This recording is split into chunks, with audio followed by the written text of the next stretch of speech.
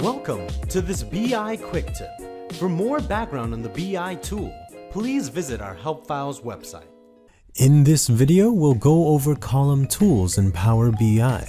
These tools allow you to modify your data according to what you select. This video is mainly for developers.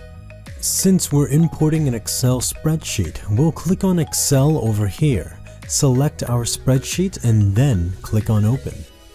Afterwards, we'll click on the table we want to import by clicking the box here. When everything looks good, we'll click on Load to finish importing the data.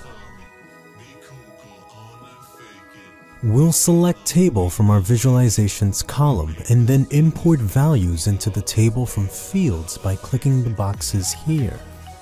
Then we'll click on Data over here to change the view of our table, and by clicking on any of the column headers, we can see the column tools at the top. If we want to change a specific column to display a $ currency, we can click here.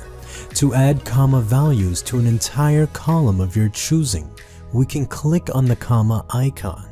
And to change the way a date looks, we'll click over here to see plenty of different options to choose from.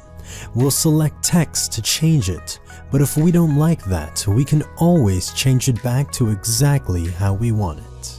Be sure to play around with column tools to make sure your data is displayed exactly how you want it.